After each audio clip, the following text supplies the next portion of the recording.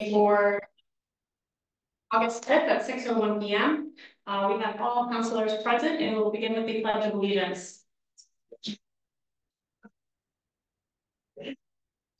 I pledge allegiance to the flag of the United States of America and to the republic for which it stands, one nation, under God, indivisible, with liberty and justice for all. We're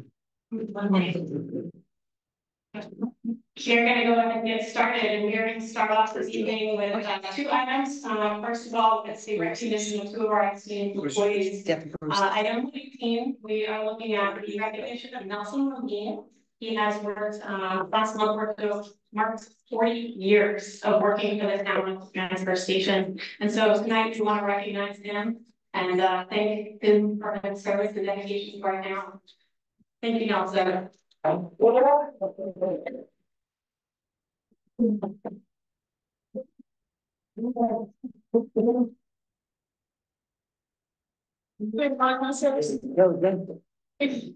What's us all? All of us. All right. Yes. Should we get everyone on this or? Yeah, let's go. Let's turn it around. Right here. Front and center. Right.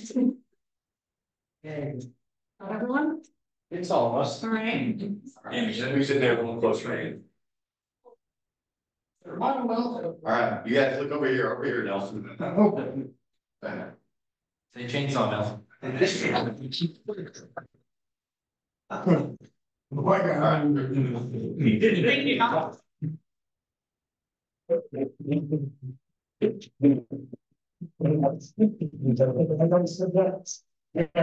Yeah. Thank you. Absolutely. Thank you. Thank you so much. Nelson, we did this the other day. Thank you so much. Thank you. Go ahead, Priscilla. Yeah, and it was about Nelson, right? Oh, Yeah, absolutely. I just want to say, I, for one, will miss Nelson at the transfer station. Not that I've been there a lot lately, but he always cheered me up and helped me out, and I love that. But thank you for all those years, Nelson. You're not here. You're trying to work with now. I just want to say Yeah, something. absolutely. I just want to say it's a pleasure seeing you every time I go to the transfer station. You're always, cheerful and you make the trip, enjoyable. So not that it should be, but thank you for everything. You like to say Nelson that everyone who attended stated that you were the nicest person. Yes. So we a little bit thank you. All right, we're going to move on to our item 119. We've got an employee that is retiring, and that is Matt Burnham, our Public Works Director. He's served for over 33 years of service in his town, so we want to say thank you and congratulations on your retirement. Thank you.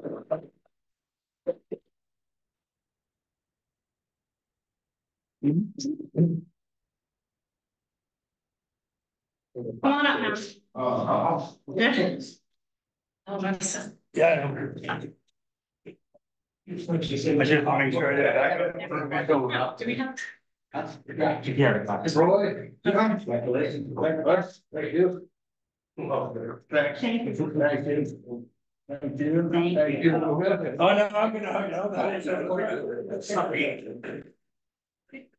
Right, go your perfect photos. All right. All right.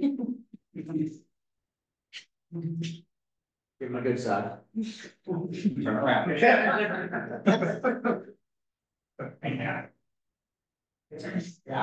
right, there we go.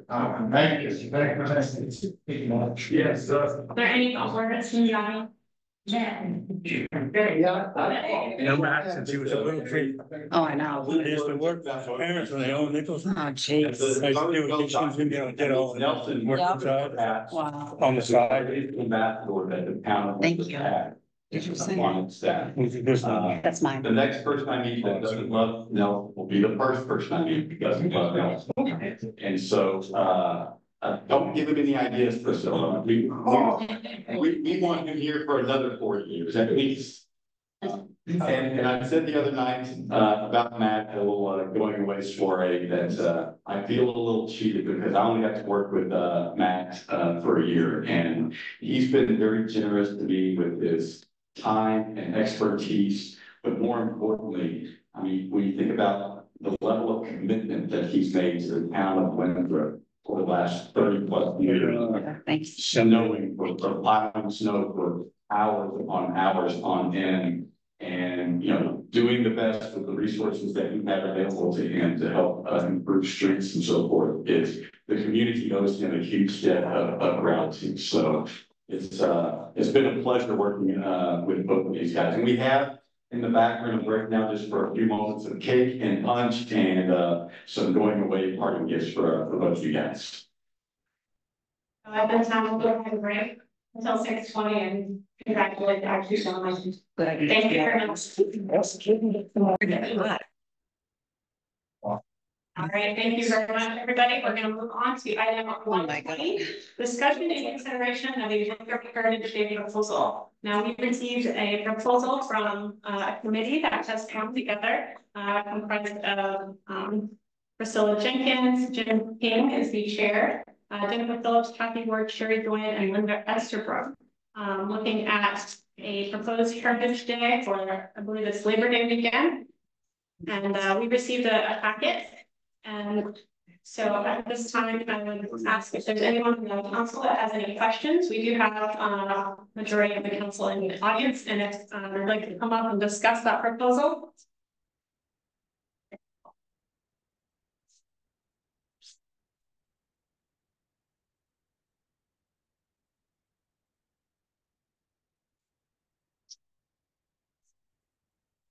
Can you hear me okay? Yes. That's probably better. So I want to thank you for having me present this proposal that we have put together.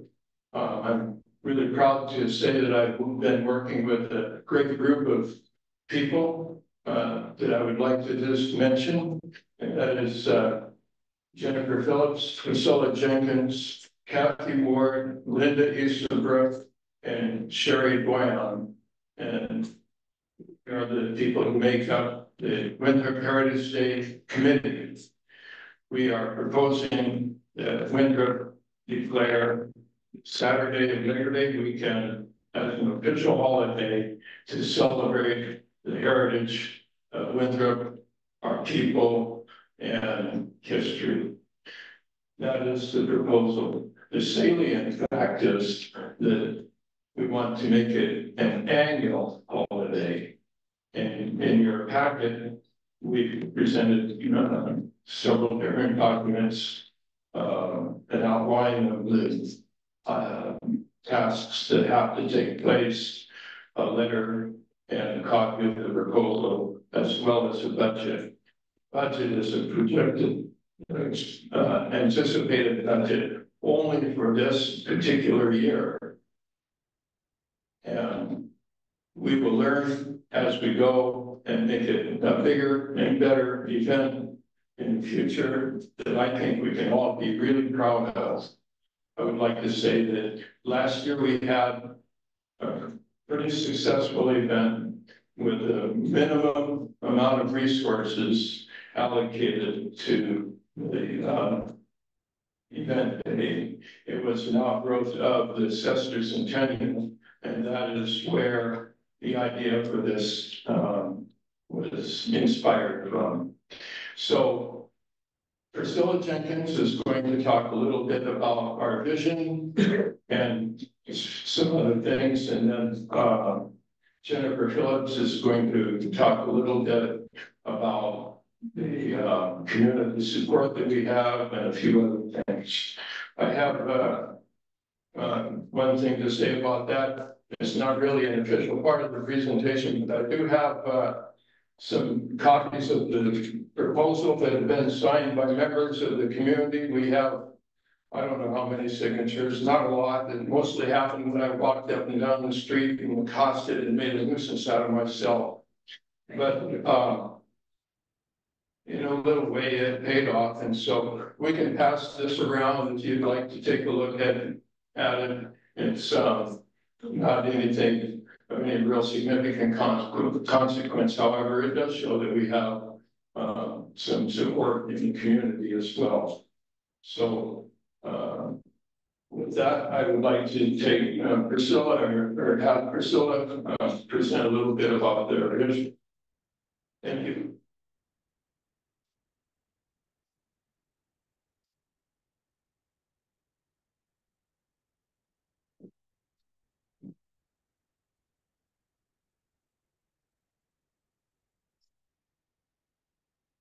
Yeah, let me just this. You'll see many people who participated last year did sign on that.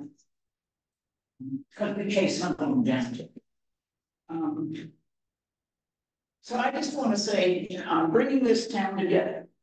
Bringing this town together, whoever we are, has long been my dream.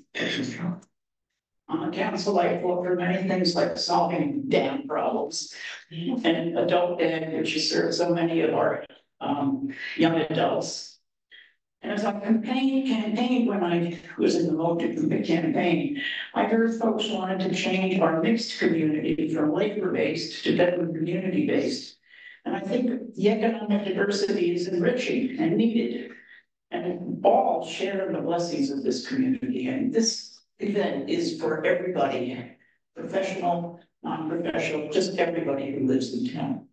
That's all I really want to say. Thank you.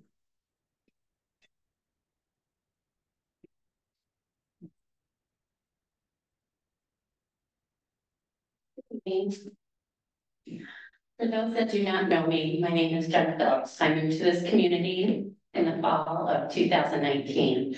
But ever since I was a child, I referred to Winthrop, Maine as my home. You see, my mom grew up on the cotton farm on Old Lewiston Road. So to me, before I moved here, Maine was my second home. Before moving here, I lived in two different communities, both larger than the size of Portland, Maine, but all had that small town feel to them. And that's something I look forward to when I moved here. In both communities, I was active in many events, large and small, public and private. Additionally, for my career, I have over 25 years of meeting planning, hospitality, and customer service experience. I was taught to give back and to be proud of where you come from. In this community, I'm an active member of the Winthrop, Maine Historical Society, serving on their board, the Winthrop Grange number 209. My son is a member of the Winthrop Scout Troop 604, and I am an active member and deacon at the Winthrop Congregational Church. The reason why I'm telling you all of these things is because not only am I involved on the Winthrop Heritage Day Committee, I plan to be a part of the operations team that builds this into a successful event. It is for all these reasons why I'm standing here to speak to you today and to bring Winthrop Heritage Day to the community, because I feel it is important to bring people together, to form unity between individuals that may live beside each other but don't know each other, or those that know each other but haven't talked to each other for a while. I believe in making life fun and having a fun event that the town can look forward to each year, that is supported by the town and for the town. I look forward to the opportunity to allow local not-for-profits to use this event as a fundraiser for their organization, be it selling ice cream or other organizational items that helps them survive, or maybe having a silent auction at their booth. I think it's important to provide a place where all of that happens and we can continue to improve upon it based upon citizen feedback each and every year. We want Winthrop Heritage Day to be a festive occasion that many people within the community will enjoy. I have been actively speaking with many townspeople who all seem very supportive and excited about such a potential annual event. In fact, with each conversation, it seems like interest and excitement about Winthrop Heritage Day is growing stronger and stronger. When I look around at smaller surrounding communities that have town-based celebrations, I often question myself on why aren't we doing something like this here as well? Why don't we have a town celebration? Now is the time to change that and bring the community together for such an event. I am asking you to please support this event. Thank you.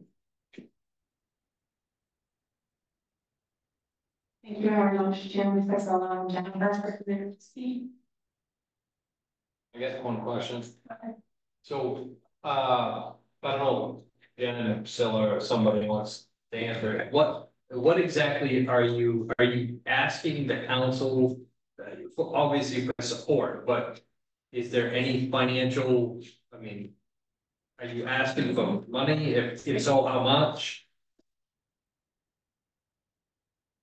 So we know that this year's budget has already been set for the town, so we don't expect to dip into it financially to make it difficult for individuals or cause people to worry about their taxes going up because they supported this event and so on. Basically, we have talked to a couple different individuals who advise that the overall event insurance should be covered under the umbrella policy that the town has. If we were to get a separate policy outside of the event, it would cost us probably close to $700. Is that about the quote? And that could be money that we could use for resources in other ways. We also would have to apply for town permits and things like that.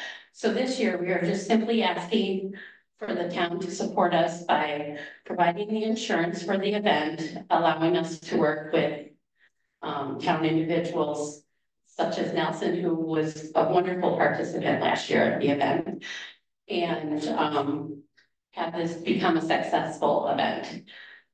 We would want to have a meeting after the event is over to suggest that members of the community that have become more involved in maybe a council individual be a part of for future events. So that way we can make an even bigger, better event that could have some finances provided for in next year budgets to be aware. So does that answer your question? It did for this year. One question I had that was actually to be fancy. Have we looked into that to find out if that insurance, what does the current insurance we have cover that? Yeah, so typically, obviously the town has insurance, but we would probably have to purchase additional insurance to cover an event like this. And particularly if they're bounce houses, something Shannon and I talked a little bit. There's a certain amount of liability that goes with that. And while the vendor may have insurance for an activity like that, we would also want to have insurance as well. So, you know, it would not be an exorbitant cost, but it would be a little bit of an additional cost on our insurance line item. The vendor that we do have for the bounce house, Sherry, who's been working on the insurance aspect of things, she talked to today, and they can add the town of Winthrop as the supporter and already has the document that names the town of Winthrop as a co-sponsor, additional insurance. And that would be, you would get a certificate and that would be at no additional cost to the town. So that would definitely help, but we would still need a certificate just to cover the event itself from the main municipal risk. Did you have a question? I mean, I think the event, I like the idea of the event. And I think that it's worth looking into. I would like to steer what the cost of our insurance is, because that sometimes is scary, but I think that I like it. Okay. I'm a supporter of the idea. I mean, I'd like to have something in town as well. I do have reservations, as you and I talked, what comes around the date. And I just was looking for biggest bang you got. And might not be the biggest for folks from town being last weekend. Or kids out of school, or it's a, you know, it's a long weekend, a holiday weekend, and just. How did you guys come up with the date? That was a date that was set last year when Priscilla and Jim had the event. And generally, when people go to an event, they look for it the same time next year. Or if they heard about it after the event and they were in town, they would go, oh, I'll have to mark my calendar or pay attention. So that's why that date was chosen. I know that that is, Jim's preferred date. However, I think this is something that could also be revisited after this year's event and decide as a committee whole, if that's how we want to continue to move forward, or if we want to change that option. Yeah, I just wondering if we didn't all just walk the town. Right. Not so last weekend, people go away. Because I don't want something like the date to be in January. Sure. For the council. Priscilla has something she wants to say. But Jimmy, I just want to add, a lot of people don't go away, and a lot of people visiting our years that they would be, it would be available to them. Any other questions from Tom? Not so much a question, I guess, is, well, actually, let me start with this. You guys want to be recognized as a formal, or do you want the town to adopt a formal committee in regards to this event, correct? So Right now, separate we're the formal committee. Obviously, we will accept other individuals that want to work on this event, volunteer to participate in the event, assist with the event and everything else. In the coming year, we want to see if there's other individuals, and I feel that if the town is involved and we do have a responsibility to the town, that somebody from the council would be the liaison to our committee, as well as other individuals that might want to join committee. I mean, this is what I throw. Okay, so a couple of points on that. If one, if financial accounts get opened, either you would have to form probably an LLC or some form of nonprofit to maintain your own committee status. Right. If you wanted to utilize town accounts, then it would have to be adopted through the committee process that we already have in place. So then there would have probably be applications in a formal committee that would require appointments and having a council liaison. Right. So that's something to think about. And that's something we could talk about next year. Yeah. This year, we've already thought about ways that we're going to handle it for the first year financially, since we have shared organizations with either the Grange or the History Center. We could probably set up a secondary account to ask our treasurer to take in the money and hold it on our behalf. So I would, yeah, just as a personal preference, I think it would be better off, at least as I see it right now, not being an official town committee necessarily, but with, like you said, the town agreeing to be a sponsor essentially. So I would probably recommend more formal delineation and making sure that you have officers and elects meeting and stuff and being able to document that. So I do think it's a good idea. I would ask, do we have any money at all to be able to? Well, we didn't budget anything. Right. We always end up the year at double. And so it sort of depends upon how we're housing. And then you guys don't see needing financial support this year? We won't turn down any financial support, I'll say that, but we have already a target list of some organizations and some vendors that have and businesses that have said that they would support us. We don't have all the numbers put together yet until we have a yes or a no. Okay, yeah, and that's fair. And but we do have one major one in the Kennebec Savings Bank. Perfect. And there's obviously time between then and now. Was anyone else gonna ask? Okay, I don't see a specific rider or a specifically named co-insurer on that insurance form. Can't hear you. I can't hear you.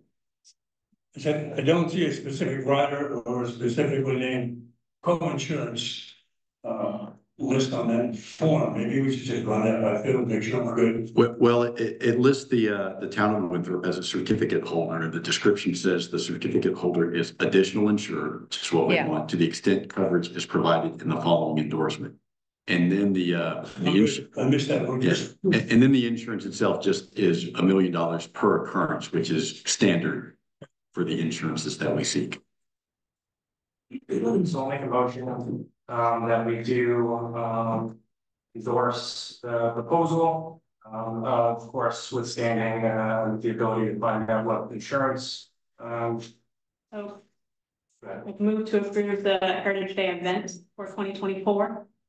as proposed, yeah, I'll with second. insurance. Okay. With Winthrop paying the insurance. With our, using our, and if we have to add one, yes. I'll second. All right, we have a motion to approve and a second. All in favor? All are in favor. Thank you. Thank you so much. Look forward to these events. Thank you. Moving to item 121. Yes. Oh, yes, thank you. Brought to my attention that we left out a public comment at the beginning of this meeting. So at this time, I will open the floor to any public comment. If you could come to the podium and state your name and your. My name is Sharon Rand. Oh, here. Come right to the microphone so that folks online can hear you. I just want to say that for many years I've worked with the municipal association. I've been in insurance over 40 years, but that certificate was just a sample. Okay, what we passed around, because the first one I got had no additional insured on it. It had no, and I said, no, this isn't gonna work. This is only gonna cover the bounce house company. So she gave it just a sample. The one you will actually get is we're gonna be more specific with the dates. So on and so forth. The biggest thing I need to stress, however, is this is at Norcross Point. And that's why we're trying to get it, because we're talking both launches and parking and having to get it all roped down for the day, just like last year. So there was a little bit that wasn't mentioned, but that's all part of the umbrella of the town. And I just wanted to say, I think you're gonna have no cost on the Maine Municipal, because they're absorbing, the bounce house company is absorbing the cost of the additional insured under her own insurance by adding the town of Winthrop on. Just wanted to make that clear. I don't think you should have a cost through Maine Municipal, okay? Sure. Thank you, Sharon. Thank you very much. Are there other comments? Public comment? Come up to the podium. I just want to thank you guys. I just want to invite you all to come down on the 31st of August and enjoy. Thank you. Thank you. Is there anyone else in the audience that has any public comment? But I know Bill Williams is here to speak about something specific. So Chief Brooks, if Bill, if you want to come to the podium, and then I know the chief has something he wants to share as well.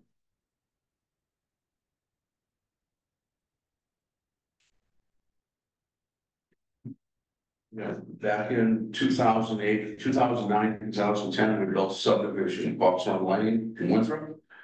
And we are fully intending on having the town take over the road maintenance. Okay, now we're ready to get our second coat of pavement on and looking for the town to go ahead to take over that road maintenance. And just so the council is aware, I don't know if you saw the email that I sent earlier today, and Bill's letter to us is in front of you. But we do have an ordinance, a road and street construction ordinance that speaks specifically to the acceptance of town roads. And under that ordinance, the first procedure in that process is to call a meeting at the site of the road. So we would go out and actually have a meeting at Fox Run Lane to talk about the proposal. And you know, one of the questions I think that would be bandied about at a meeting like that is whether or not the road does meet the specifications as required by the ordinance, and what evidence there is that it does. And so Don Emerson, our town planner, and I have talked about this over the last few days, and our suggestion to you is that we find a time and date. We can have a special meeting out there Obviously, all the property owners out there would be involved. We would post it so anybody from the public could attend. And we start that conversation so that you can start determining whether or not it's appropriate for the town to accept it. It would.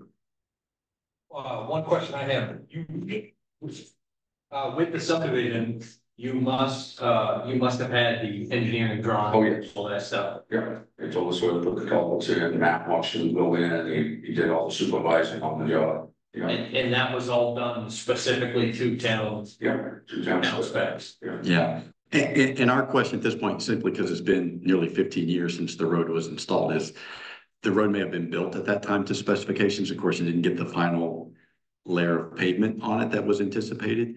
And does the road still meet those specifications?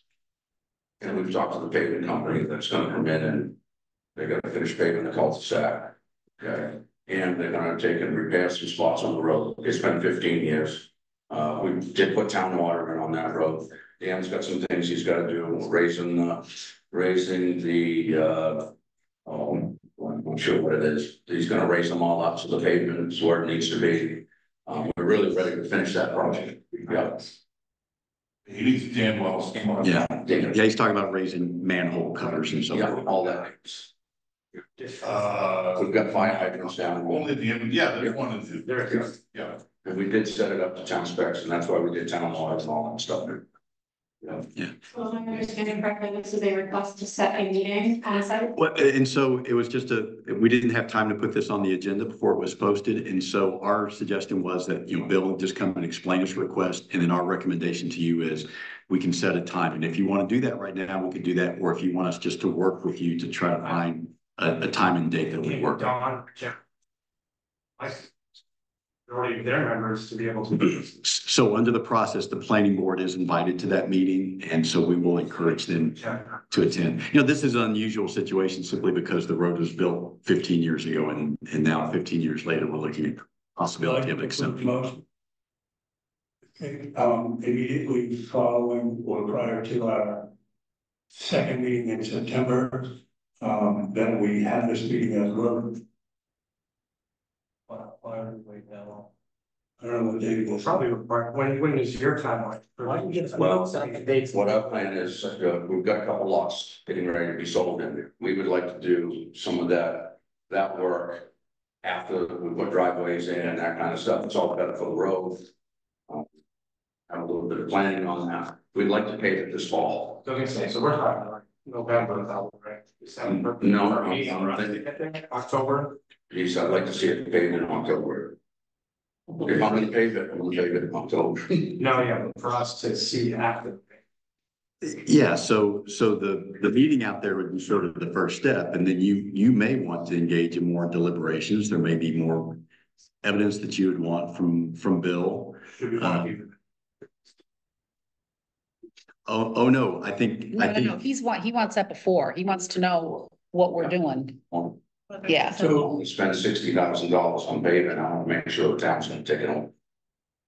So how about if, although we did agree on the house meeting in August, how about if we agree to meet out there on a normal second meeting on August second? It doesn't matter to me. I'm gonna be around, so. I'm just trying to find a date we can have this on. For the August 19th. Works for me. I'm just throw some dates in. Well, if August 19th works for you guys, we can go ahead and Works for me. Coordinate with the planning board. yeah. Yeah, right. Well, Yeah. that's stuff. Yeah. 19th We won't get the planning board involved with. Yeah, 19th would work for you, you think? Make our. For the process. Planning board is ultimately the. Still be at 6 o'clock? Right. Whenever you guys want. Six o'clock. I'm sorry, say that. The planning board is the approving body, it's not us. No, it would be the council. The council is the body that accepts the roads. So we would provide you the information of what the planning boards. So we just. Well, no, not even. No. Place with planning. Yeah, so the planning board has approved the subdivision and they approved the conditions, the specs that were in there. So now this is just a matter of confirming whether or not the road still meets the town specifications after 15 years, and whether or not you deem it appropriate to accept it as a town roadway. So if I could ask Anthony, do you know, or can you inquire at this point if we have any legal obligation to accept the road? You do not. Okay, thank you. Yeah. Sounds good. Yeah, and then the information that we would probably want, right, is the cost of what you're gonna be doing. So we'll know, right, what's going to move forward, and then, any previous, making it up on the original. Yeah. Also specs also. Right, all the planning and stuff that we passed the first time. Right. So probably also gonna wanna know from the road department, if you want, you know, what, some idea of what to expect for future maintenance, plowing, safety. Right. Okay. Okay. Right. Thank you. Thank you, Bill. Are there any other questions, comments around the audience? Public comment? See, Thank you, everyone. Thank you. I'm sorry, I don't want to take a lot of time. The town manager suggested I speak. Now I realize where the camera is, I won't sit my butt down in the front row, I'll stay a couple rows back and there. But Dan Brooks, Fire Chief, as you are well aware, a couple of things that we talked about today at our directors meeting. In the past, we've had on Halloween evening a trunk or treat at the fire station. And we bandied around a little bit trying to move that more in town. And I think our decision is gonna be to probably have, like we did during COVID, the trunk or treat townwide on this town hall lane. Have people park in the football field parking lot and walk down through, and then they could walk to other areas of town. I don't know if that requires a council motion to close that road. We'll probably look into that, and if we need to, we'll come back. We obviously have a little bit of time, but that's something that want to promote, try to get people more in town where the fire station is off 202. It's a little bit farther away, and it worked very good during COVID. That was a drive-through deal, where this one we probably have it as a walk-through. People could come from either side of town, so forth, such on.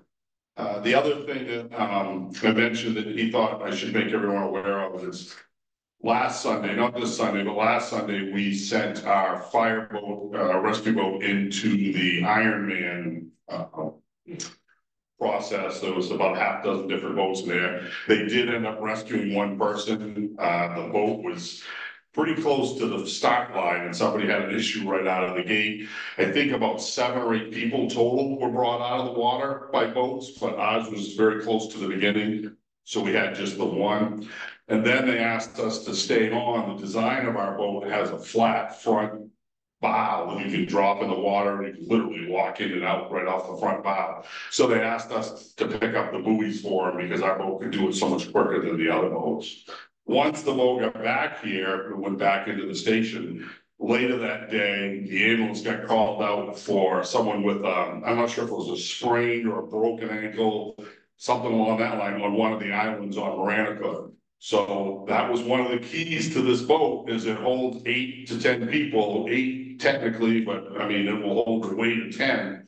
So we were able to put EMTs, we were able to put firefighters on there, go out to the island, pull that person and somebody that was with them onto the boat, bring them back to the point and have them transported. So just a lot of times the boat can be hit or miss in that there's other boats out there on the lake and they might get to an island. We've gone out, this will be the 4th time we've used the boat this summer. One time was one of those deals where we just drove around looking for the emergency and was told a half an hour later that some other boat passing by had already picked the people up.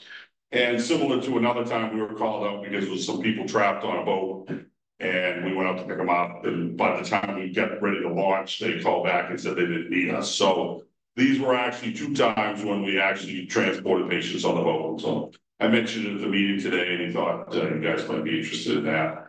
It's like any other piece of equipment we have, you're never 100% sure exactly how often you use it, but when you have it, you need to have the right equipment. So other than that, I'll hang around for the discussion about the ARPA funds, and if you have any questions, let me know.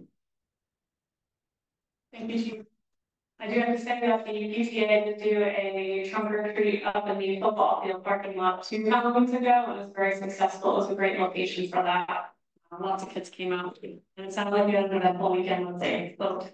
Yeah, that would be the intent too, would be obviously coordinate with everybody and try to be in one spot. Good. Thank you.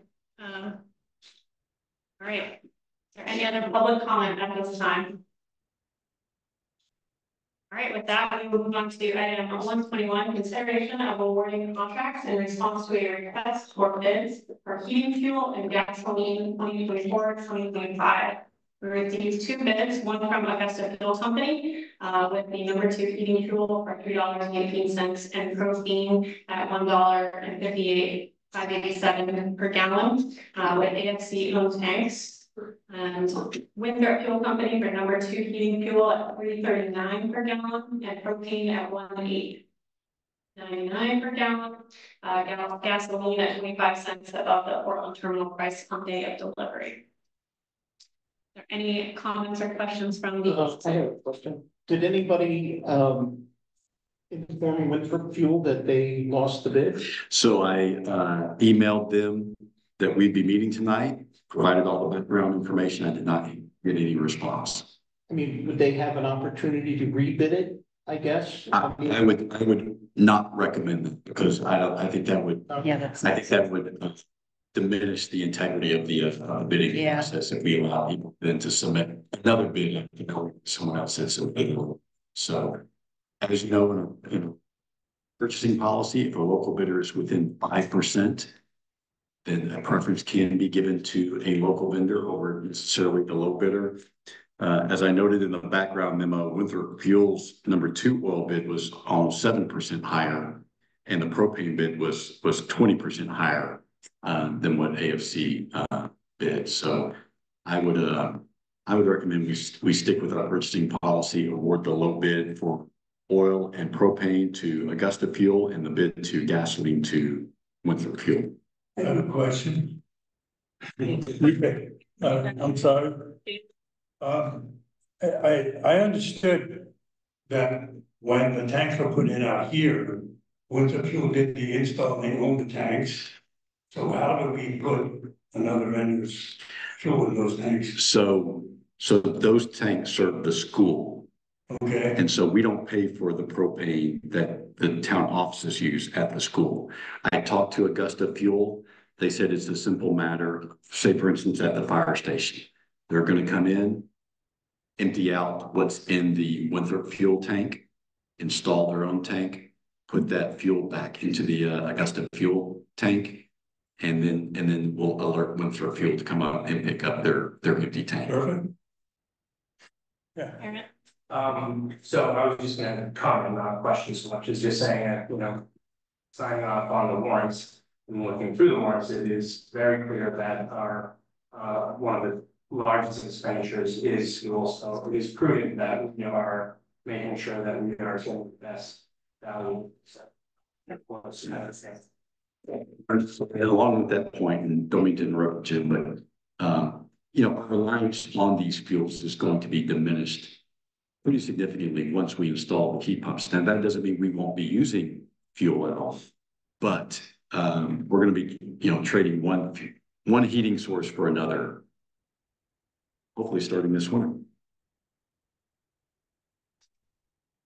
So I've read this with over in being from town, it's not like knowing Ben that owns one of the people been in town here their whole lives.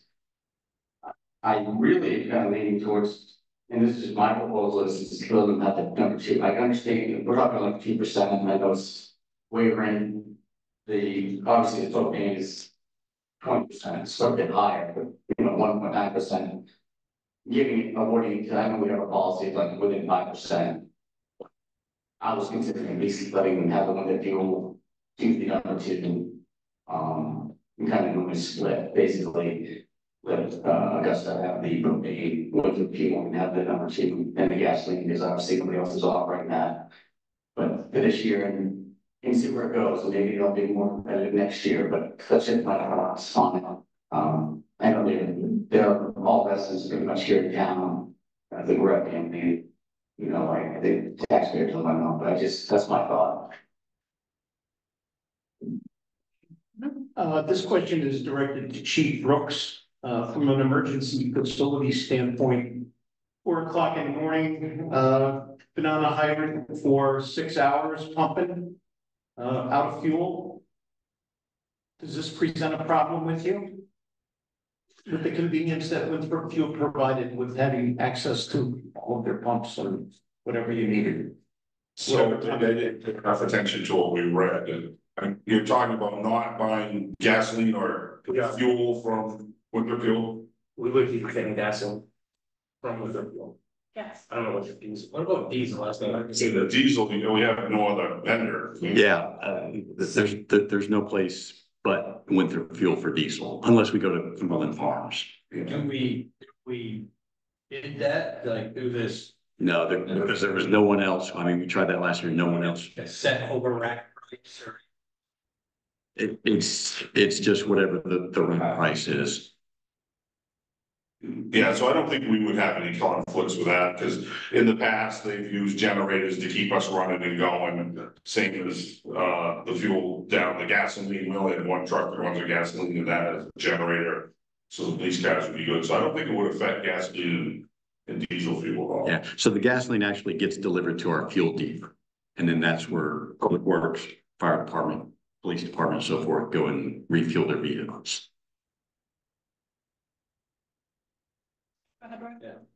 Question I have, we talked last budget season about looking into combining the bids between the town and the school for increased buying power.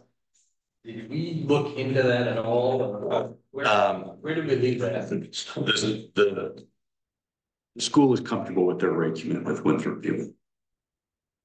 Okay, so that's where They're not interested in competitive bidding with just purchasing their fuel from Winthrop Fuel.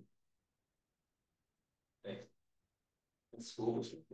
Yes, So they don't do competitive bidding on anything? not for fuel.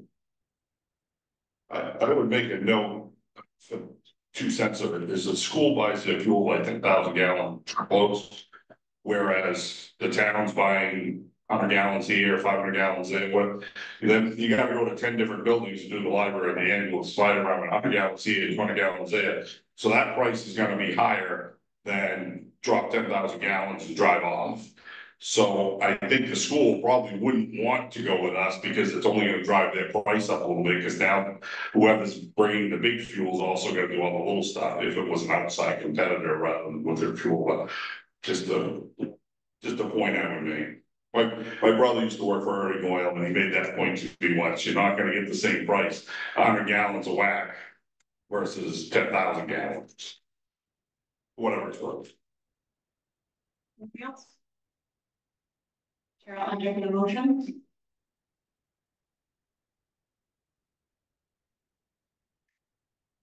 Suggest move to approve contract with Augusta Fuel Company for number 2 oil and propane for 2024-25.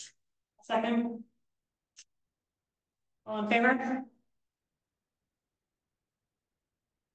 All opposed? 5-2. Great, motion passed. Is there a motion? I'll make a motion to approve a contract with Winthrop Fuel Company for gasoline for 2024-2025. All in favor? All in favor? Moving on to item 122, consideration of awarding a contract in response to a request for bids for winter sand.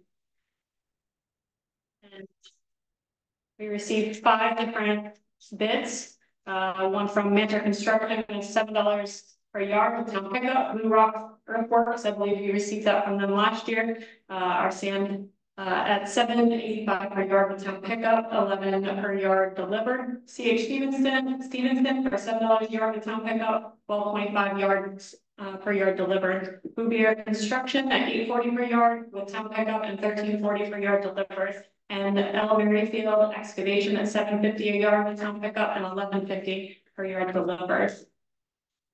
Yes, go ahead. We put up this RFP, this particular sand. The roads. I don't think it's in the best interest of us to ever pick it up, just based on the costs. Do we just put that in there as a earmark to have it priced both ways? Just give the council options. Okay. I mean, our recommendation is that we go, in this instance, with El Merrifield for the amount delivered. I'm disagreeing. I just kind of wonder why we had to. And in the past, in the past, that's what the town has always done. This past year was the first year that we had some sand delivered. So just as a point of comparison, it gives you some options to deal with. But our recommendations would go with Merrifield because, again, they are within 5% of the low bid, and this is critically important. The quality of their sand is really good. So we had some issues this past year, and but not when we've used Merrifield sand. So for those two reasons, we're recommending that Merrifield be awarded the bid. I just remember these kind of just so to do it. Well, if you guys want to do that moving forward, we will certainly do that.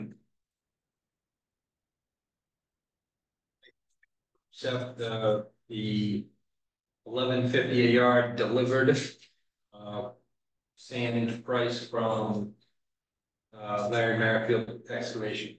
Okay, so second. Second. James. All right, all in favor?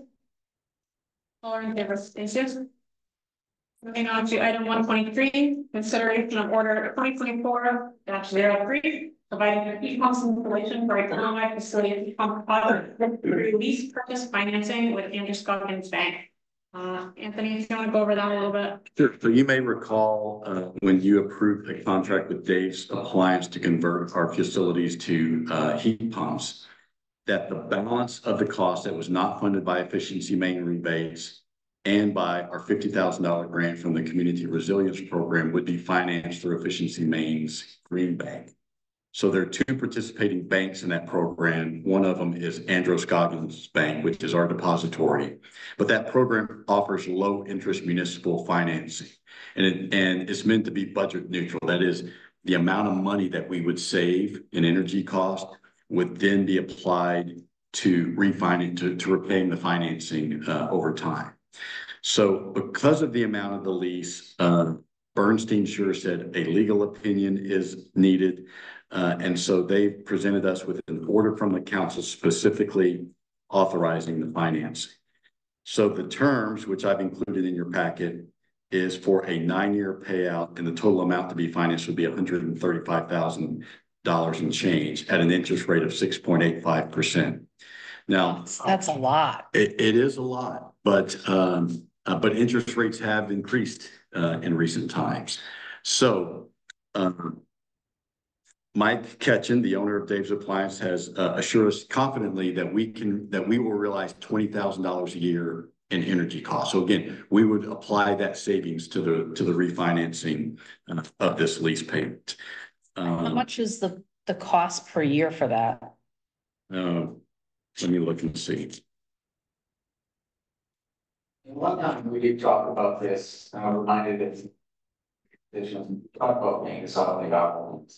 Well, and so. Yeah, that's what I was thinking about, because that's what we did. And so that is an option as well. Now, we don't have $135,000 in ARPA costs, but it gets us pretty close. And then we've still got the money that we set aside in the assigned fund balance last year. And so if we just wanted to strictly cash fund this between those two sources, then that is an option. Steve McDermott called me earlier today, and I missed his call, but he was telling me the reason he was calling is he had sort of a similar thought that we could reduce the financing cost and then use the energy savings that we would realize from the installation of heat pumps towards some of the projects that are on your ARPA list. Some of them are. Some of them are.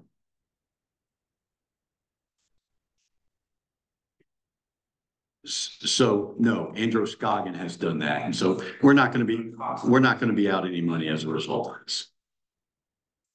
But to answer your question, Linda, the annual payment on the lease finance would be shy of $21,000 a year. Yeah, I mean, I'm not in favor of leasing this. We need to either put a combination of I think the ARPA funds, if we want to use it in fund balance. I mean, that's saving us money. That's a lot of money for an interest every year. Yeah. Can I make a motion? Where's the proposal for the actual heat pump? Is that? So that's, yeah, that's not in there because that's something that was previously. Okay, that's right. last Okay, February. okay. We looked at it. Yeah. Right, first, go ahead. I move to approve, using ARPA funds for partial payment of the heat pumps as opposed to leasing it through Androscoggin Bank. Is that all right? So let me just get some clarity here. Please. So, the next item we were going to talk about, the amount of money that we have available in ARPA funds to appropriate is $107,636.20. Is it the intention of the council to appropriate the totality of that towards this project? Okay, yes. And then in addition to that, pay the balance with the monies that were the surplus monies from last year that have been assigned to the designated fund balance. Can I revise that motion then and present a new one? Okay. I move to approve using or utilizing ARPA funds for partial payment of the heat pumps and utilizing general funds. Fund balance. Fund balance to approve the balance of the heat pumps and finance it ourselves. Second. Right. So we have a motion to approve using ARPA funds as a partial payment and remaining balance on the fund balance. With a motion by Bruce and a second by Linda, all in favor? All are in favor? Thank you. Moving on to item 124, we can break that. Yeah, unless you guys want to hear about some other projects that that are sort of on the radar, if you will.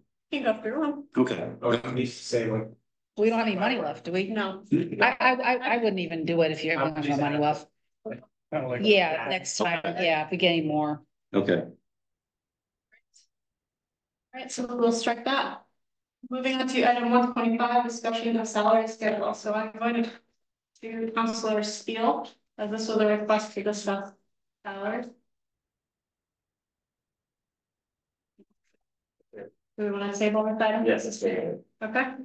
I move the table discussion on item 125 to approve the date. Second. Sorry. There's Andy, all in favor of the table? All in favor? Item 6, consideration of the Maine Municipal Association candidate slate. We have this ballot right here for the nominating committee, Justin Fourier for the Monmouth Town Manager as Vice President 1 term. And executive committee members 3-year term, there are only 3. We vote for 3. David Sear, Frenchville Town Manager, Michelle Barula, Cole, select person for the town of Bethel, and Matthew Garside, Poland Town Manager. Is there a motion? Motion to approve the proposed slate of candidates in item 126, Maine Municipal Association candidate. I'll second. Any discussion? A little bit of discussion, I'm trying to find the paperwork over here. Oh, there's not really a motion over here. Motion. So is this something that we vote as a council? That's correct. One vote as a council? And then we'll sign and submit it. So there's only one choice for the vice president, is that true?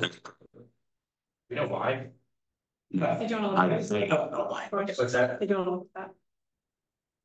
Yeah, I got that same thing. Oh, yeah. And just after the whole damn discussion, my confidence level is a little low. So.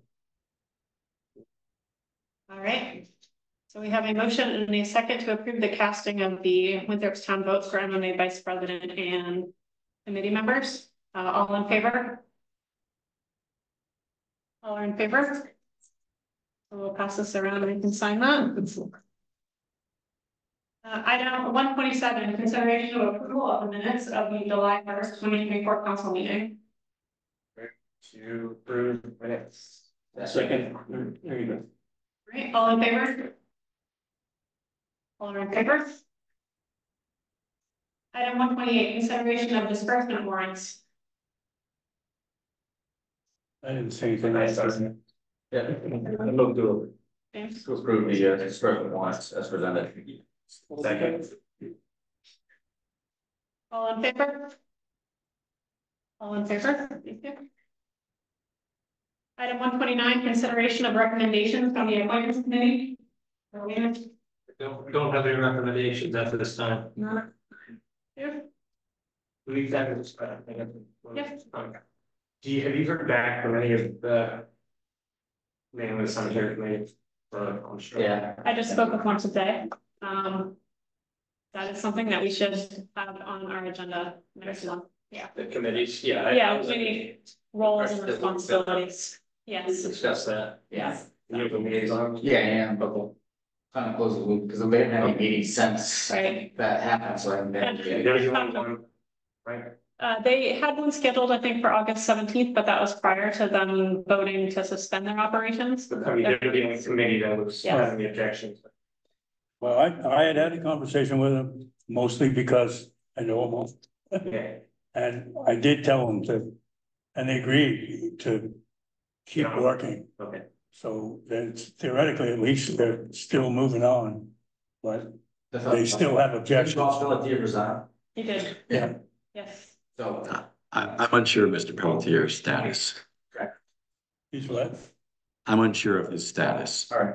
I think he resigned. I just like to get, I've been waiting to, resume again, so I can be, in per, so. That is pending the update to those rules. So we can talk about that at the next meeting. We'll go to the agenda. We get to be the cheerleader, Jim. Gotta get him back on. All right. Last thing, I don't know, are you gonna talk about this? Point this out? No, please go ahead. This up to anyone in the audience or online that the annual report was published through the town. First time in a long time, and it covers everything from the audit and financial statements and updates from all the departments.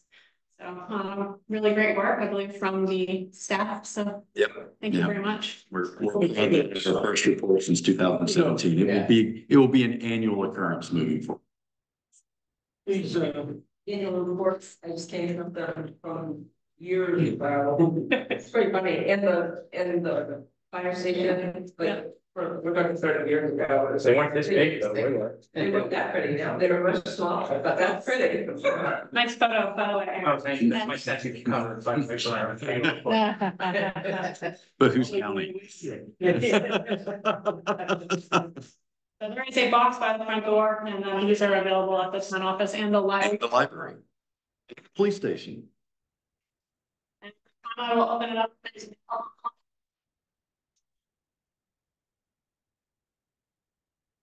All right, great. I have something to. Okay. Can I do this on public comment? I don't know what you're talking about. We don't know what I'm gonna do yet, but I'm gonna give you a comment or a public comment. Go ahead. Okay. We don't have to respond though. What?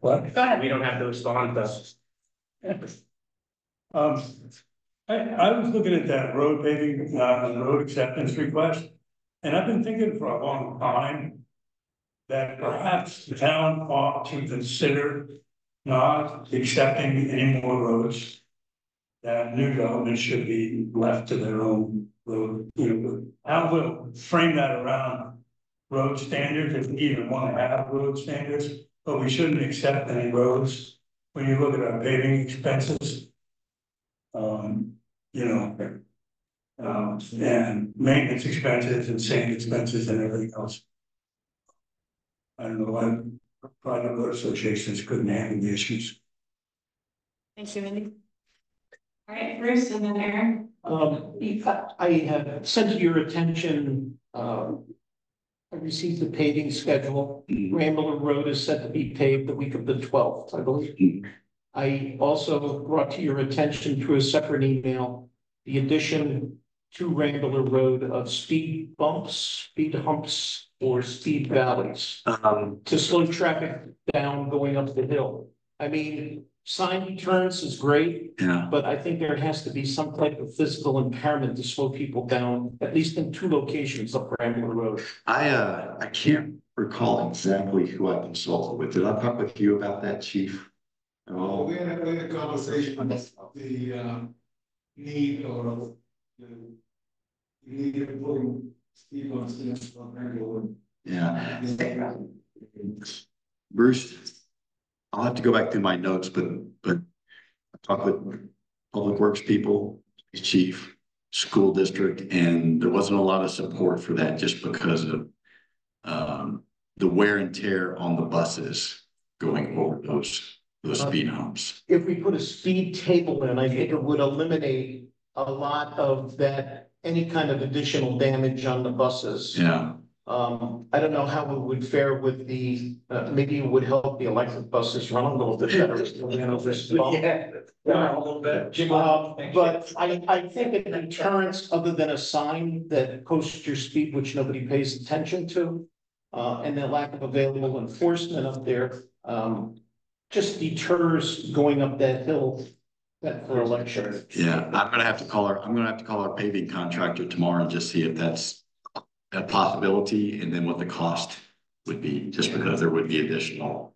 I know that I've been doing a lot of travels in southern Maine lately, and those speed tables are more frequent, more prevalent down there, and they aren't anywhere near as violent as a speed bump. DOT is actually mandated that if we should install them, that it has to meet specifications that are the tables now because of the danger of how they used to be.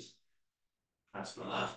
Sandy, is this pertaining to roads? Well, no, when so he was just talking, yeah, it is pertaining to roads. I don't understand the question about the development that wants us to take over the roads. So that was like, he was saying something like 15 years ago. So what's that process? They built that with an agreement that the town was gonna take it over?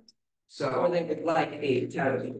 this is going to segue into what I wanted to mention a few things. Okay. So it looks like our ordinance was updated last in 1995. And there was a process, a lot of towns have a process of taking over road ownership. I think the most recent Maple Ridge. I'm not sure. Nobody is going to answer that, but it's been done, it's been here. And it looks like in June 5th, 1995, it looks like the planning department has the duty to make sure that it's not a burden or any unnecessary hardships. I don't know, I have to go through this, but I was wondering, maybe we could look at updating. Well, I mean, I think a lot of this conversation right now is maybe a bit premature until we get to the meeting of the 19th, and let's hear. Wasn't there some comments from that? Moving forward, I feel like, too. But my guess is when they did make the development, they had talked about. So I guess my question, just sitting there listening today, is why now? It's been how many years, almost 20 years? I mean, I think. Because they're adding the additional housing, they're finishing up in their connection now. They're looking at doing association. Would be, they would probably have the funding to do the second coat. And the upgrades to make the roads back. Yeah, the Upgrades on my roads, so I can get in my house easier, but I'm not gonna get it. But I'm wondering now, like, after all these years we've been doing this, it just, from the bikes, like sitting up here and I'm like, why now? That just seems really strange to me. And will that trigger other people to be like, hey, well, they did it for them, I want it for me, and when does it stop? Other towns use it as a way to bring the potential of development into their town. I get it. printed out the ordinance just so we could. I do, I understand, but that's not, that's been here for a very long time. Right.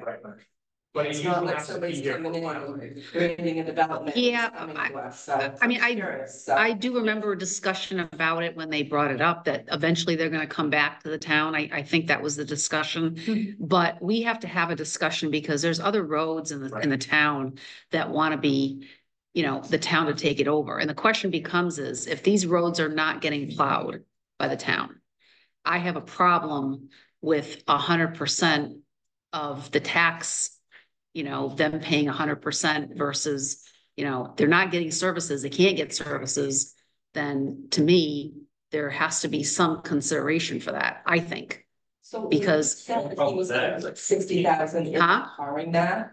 I couldn't understand. So he's gonna put the 60,000 in, then we're gonna say, oh yeah, Then he's we on don't, it. then it's our problem. And then do we have to reimburse him for that? No, but moving forward. No, moving forward, it's our So say problem. that goes on 60,000, right, that's 60.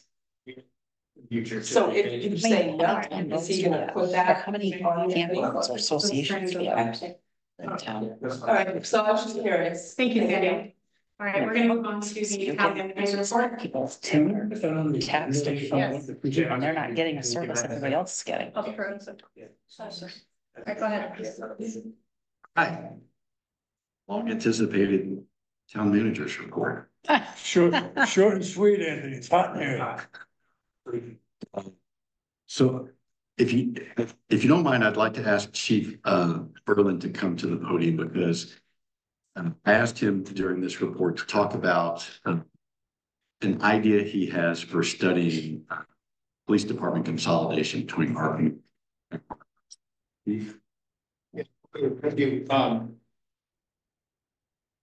Moving forward, come to my attention that I think we're missing the boat on some issues as far as utilizing resources, better using resources within the two departments.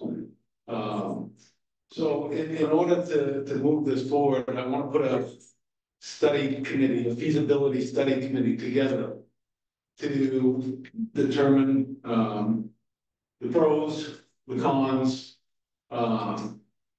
potential savings, and just empowering the committee to take a close look at what the benefits would be to consolidating both Monmouth and Winthrop police departments under one roof, so to speak. And so in putting this committee together, I was looking for a member from the council here, a member from the select board in Monmouth, couple of citizens from the public, from both towns, police department personnel, and the town managers to work on this committee to really take a close look, analyze the possibilities of doing what I think is a right move for both of these communities by consolidating the service under one. You staying on for another 10 years? That is great leverage, Jim. I like it. I can make it comment. And then also I would just say adding to that charge would be the thought of future like housing, like building a station on the Route 202 on Afton, Winthrop, Padmont. I think Bruce and I'd be happy to serve. You just said, I'd like to serve on it too. If we can consolidate, I like. When are you looking at the feasibility study? I'd like to put the committee together so we can get started on it as soon as possible. Okay. Do you guys? Does Monmouth want, or do they feel like their station is adequate? No, I didn't mean it. He just said he wanted to do it. I did too, so. The Monmouth Police Department was added on to it, used to be the old ambulance garage, if you remember. Yeah. Well, it's not designed for our purpose. Right. That's why we have to bring all our prisoners over to Winthrop because we can't process them. I mean, we shouldn't limit it if other counselors have an interest in sitting on that. I mean, to be quite honest, if other counselors have an interest in sitting on that, I think it's probably all the better. If they're gonna consolidate. So I mean, I would like to definitely attend the meetings, so. Keeping in mind, there's at least 3 of us that have to get reelected. I would like to sit in that committee.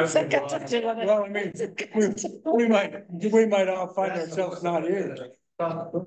Does he need, doesn't need our approval? Would it be open to the public or would these, because if we have 3 counselors on this board. That's from Winthrop. Well, no, a quorum is 4, so that's not an issue. And I would recommend not having these as public sessions simply because they need to be work sessions. Point of order. Yeah. That's all. Yeah. Yeah. And the charge would be to just be a feasibility, this, not go into contracts, not going into buildings, not going into anything like that, it's just feasibility. Does this committee feel like this is worth going the next step? Fantastic. Should we, I don't know, we'll study for it. One other question that kind of goes along with that as far as public safety goes. What about fire department? Would this be a time to have at least an initial discussion on firehouse? I spoke with Chief Brooks about that not all that long ago. He was not hot on the idea, and he didn't think other chiefs would be as well, simply because of the responsive nature. But shit, But I think that's a discussion for another. It's a timing issue. I mean, when you're in a fire, it's. I probably floated my dick once before. I do. I just want one more item I want to bring up is tomorrow night is National Night Out. Yes. And free burgers, free hot dogs. Everybody's welcome to come over. We start at 5 tomorrow. And running till 7:30 till we run out of food. That's at Monmouth. That's Monmouth Fire, police station, yes. Thank you. Thank you. So I would, I'd be remorse if I didn't mention, because I know our library director who's online was eager to talk about this during the ARPA discussion, but it is likely that we're going to need to find some additional funds for the elevator project, just as a contingency at this point. And so I just want to put that on your radar. We still have the monies that we're going to be dipping into for the heat pumps. That project is now underway, and they anticipate having it done by December. So seeing overages in the future? No, but we just need to be prepared for that. So it looks like Richard just. Richard, are you nervous? Are you nervous about the elevator overrun? No, I wouldn't say nervous, but we we had talked about during the budget process with the council some things that I noticed which sort of have come true. So we started demoing the walls at the end of last week, for example, and there's some electrical that is there that we had no way of knowing what was there until we demoed the walls. And then, of course, the new elevator is bigger than the old one to meet the code. And there is a substantial amount of HVAC, including an actual heating unit that is where the new elevator will be. And HVAC, heating and plumbing is not cheap. So currently, the company H.E. Callahan is working with a couple subs, HVAC and an electrician, to get me some numbers. I am meeting with the site supervisor and the architect tomorrow. I'm not sure if they'll have numbers for me yet, but we need to work through those things. And then there's also, I don't know how familiar you guys are with that area downstairs where the new elevator is going, but there is a support beam that is sitting right outside the elevator. And right now, if you're using a wheelchair, you kind of go to one side of it. One thing that was a little bit overlooked is that the new size of the elevator is going to block that. That means that post has got to go, and you either need to put a new post in or do some structural work with the beams. So the architect's going to look at that for me. I think he's already been looking at it, and hopefully I'll get an update on that tomorrow. But obviously, when you add all those things up, it's it's going to cost something, and unfortunately, there's not really, these aren't exciting things that we want to do, but you have to do them to stay to code. And there's really no sense in putting in a new elevator if somebody in a wheelchair is using it and they can't get past that post. So that has to go. And really, that's, we have a couple people who sometimes like to get downstairs or go to events. and elevators. That's about 95% of that elevator usage. So that does need to be done. Is it a wood or a concrete support beam? It's a concrete post. Question, Richard, so this is starting, correct? The construction. Yeah, so actually, real quick, if you want, I can just give you an update of where we're at. Just like a 1 minute update. So last. Yeah, let's go. Just one, yeah, give the update, but make it very brief here. Yep. Okay. So last Monday, the 29th, they mobilized, set up the equipment and the staging. Tuesday,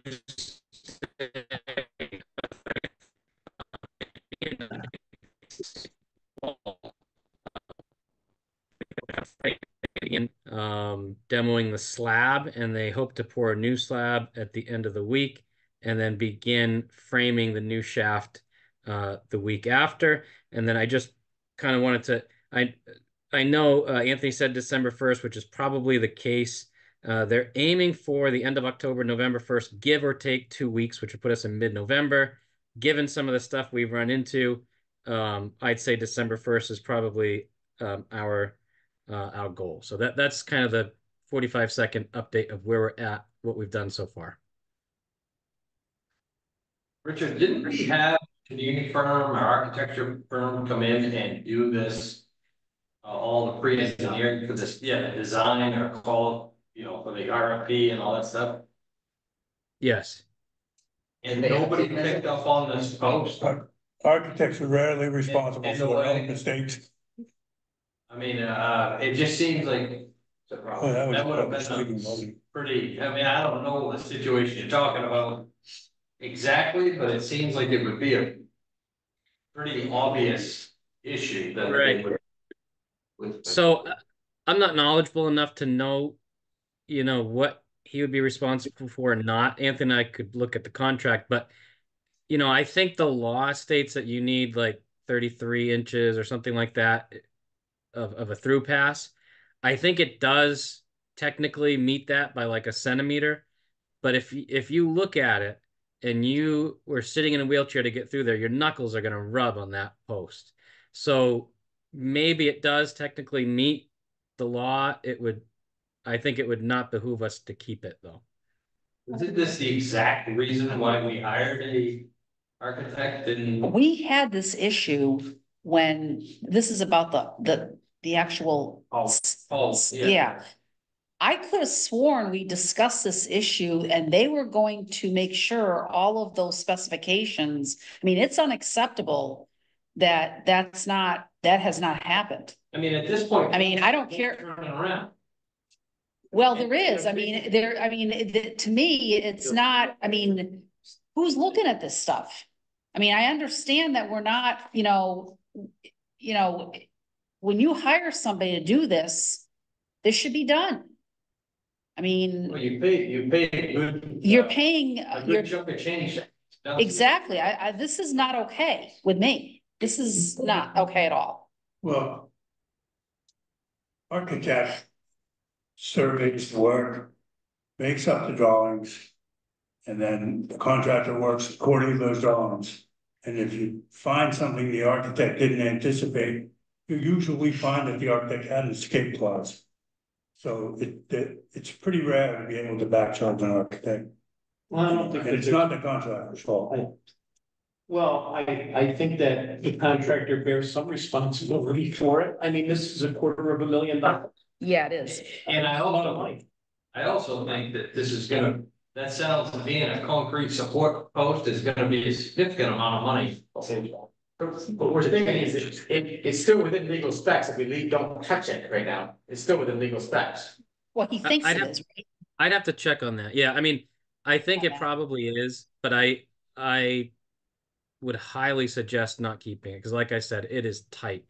And I think you would have unhappy people that are using that, especially the type, the handicapped people that are using it wouldn't be very happy. I will say though, like the architect, the contract that we chose to go with is an all inclusive. It's not like by the hour or what we need to add. So what we've paid him, like this additional engineering, there's no extra charge for that. Obviously there's a charge to do the work, but if he had engineered that and put it in the RFP, theoretically the bid would have been higher by this amount, you know, regardless. So I just want to say, we're not going to pay extra for the engineering or the architect for this error. It would have changed our thought process potentially as far as investing into the. Well, this is called the punch list, privy, okay, and, you know, it's great work by a general contractor to come in, get low bids, secure it, and then say, oh yeah, by the way, you know, you've got a 3-foot wide support beam here, and we're gonna have to remove it, you know, that's not cheap. Yeah, I want to say too, it was the only bid. We had trouble getting anybody to bid on this project. Well, thank you, Richard, for the update. I think that needs to go on an agenda. Yeah. Well, But I'm not, just one quick thing. I'm not gonna like move forward if they come in tomorrow and say, hey, this beam is 50 grand to move. You know what I mean? Like if they say it's 5 or 6 grand, we've already budgeted for that. Like we do have an overage contingency. We'll move forward.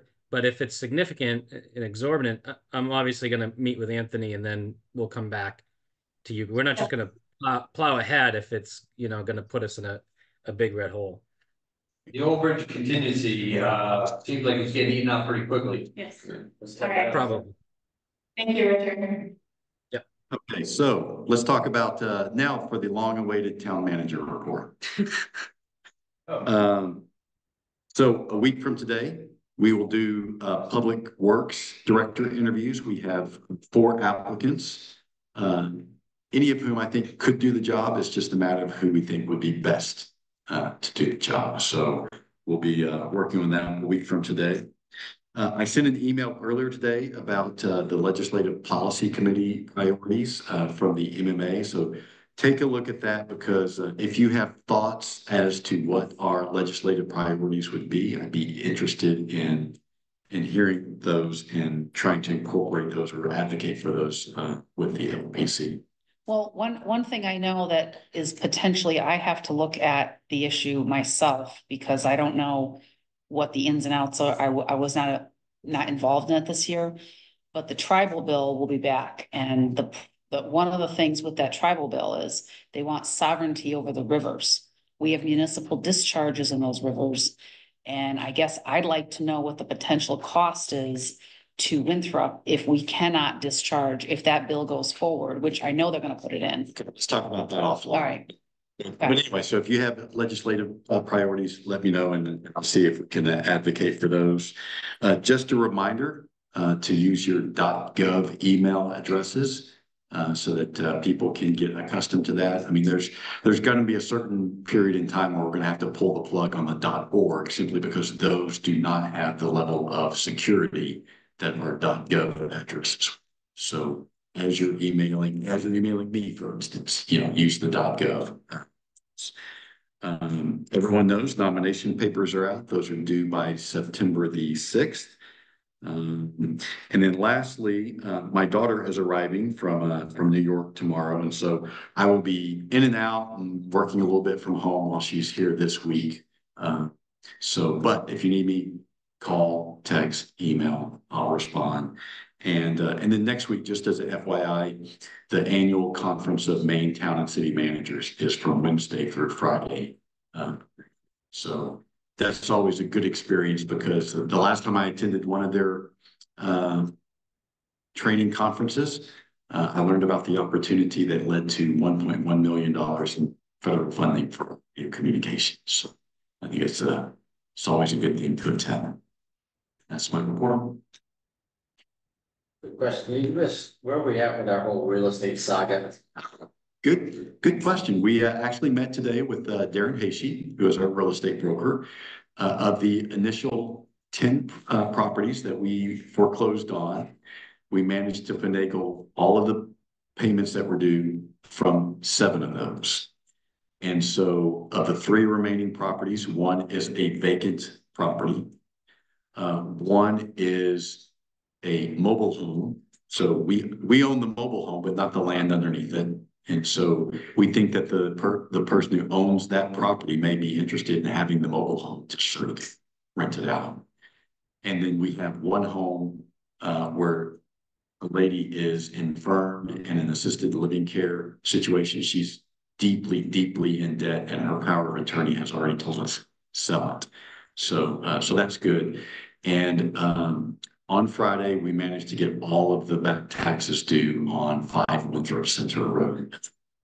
Yeah, and that was that was $14,000+ for that one. So corresponded today with our attorney, and so we have a plan moving forward. So we've pretty much taken care of all the properties that we foreclosed on this year. Now we're going back and looking at some of the properties where the documentation may be, there may be gaps in the documentation, but we've come up with a plan for our attorney on moving forward with those. And we've had interest from at least one abutter for one of those properties who's interested in buying. So that's giving us the impetus to push forward.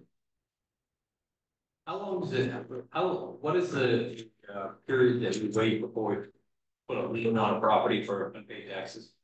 Just curious. Oh gosh, no, I'm not the tax collector. But if you do not pay your taxes within 18 months, that's when the lien is placed on your property. Just curious, because I recently I've been having my taxes went up at my camp at like 6,000%. And you must have made some really magnificent upgrades. I've been fighting with them. It's in Burlington, and I've been fighting with them about the fact that it's gone up so high. It's not, there's no building or anything on it. They've got reassessed, and so they've agreed for a tax abatement. But in that period, that since April, between April and now, they've already given me a 30-day lien notice. I think it can be seen. I'm just curious as to I'm not aware of anything like that. That's 30 days. That doesn't sound right. Yeah, they're gonna file a lien if I don't pay my tax 30 days, and they sent notification to. There's in statute, I believe there is isn't that in statute that what? All the timelines are prescribed by law. Yeah, the timelines are. I just want to say, I know I told this to Shannon, and I had this conversation with Anthony. People better be prepared for the reval here in Winthrop, because they just went through one in Wayne. My taxes went up 60%. Or my valuation, 60%. It went from 36 on vacant land that's got half swampland to $84,000. So if you think that we're going to get out of this with 20% like they were talking about, we're not. I think it's going to be one hell of a lot higher than that. So be prepared. Bruce, did you get the tax committee straightened out? The committee. Bruce looking at me. Right. Yeah, I know. Don't worry about that. It used to be Bruce, so. Tax committee. No, we have not. The tax abatement. No, we have 2 members. We need 2 more. The tax assessment. Yeah, tax. I understand that we're under a timeline, but it's very difficult to find somebody that wants to serve on it. It's only a timeline if we get a case, then it becomes a crunch. Absolutely, but I anticipate with the reeval. Cases. Well, that's why. That's true, but it's a couple of years into the future. Understand that, but I'd like to have that set. I serve on that board where I live, and the only reason I agreed to it is I knew we would never meet, so. Anything else? That's it. Okay. Thank you. I have one. All right, I can't keep by surprise. Did go ahead. you ever find out who was cutting on that town lot at the end of Wall Street? I have not. Okay. Got some what? We own a lot at the end of Wall Street on the right hand side. And somebody been cutting the trees off. They built a new house a lot before that. And somebody been cutting the trees off and clearing the Wall Street lot that the town owns. So I was just kind of wondering who, All right. So Yes. That will close the portion of the public portion of this meeting. Thank you everyone who's in attendance. Just a moment, we are going to move into our executive session. In accordance with